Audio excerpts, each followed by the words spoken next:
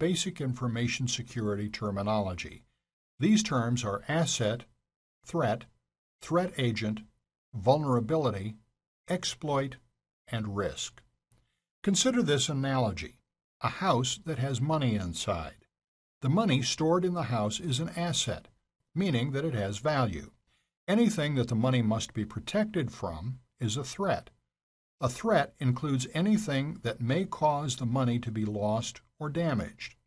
Likewise, in information security, data is the asset, and any potential actions that endanger the confidentiality, availability, or integrity of the data are threats, such as loss, corruption, or denial of service.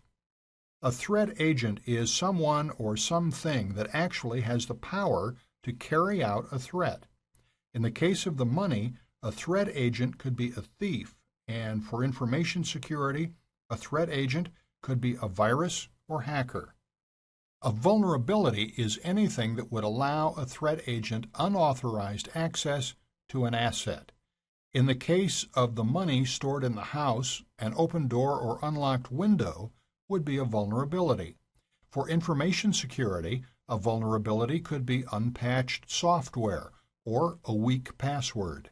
Exploiting a vulnerability would be for the thief to actually go through the door, or the hacker using the weak password to log into a computer system. A risk is the likelihood that the money or data would be lost or damaged.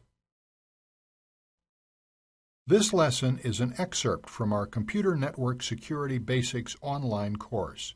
Visit our site to sign up for 3 complete lessons absolutely free, or purchase our 25-lesson course in its entirety at www.365computersecuritytraining.com.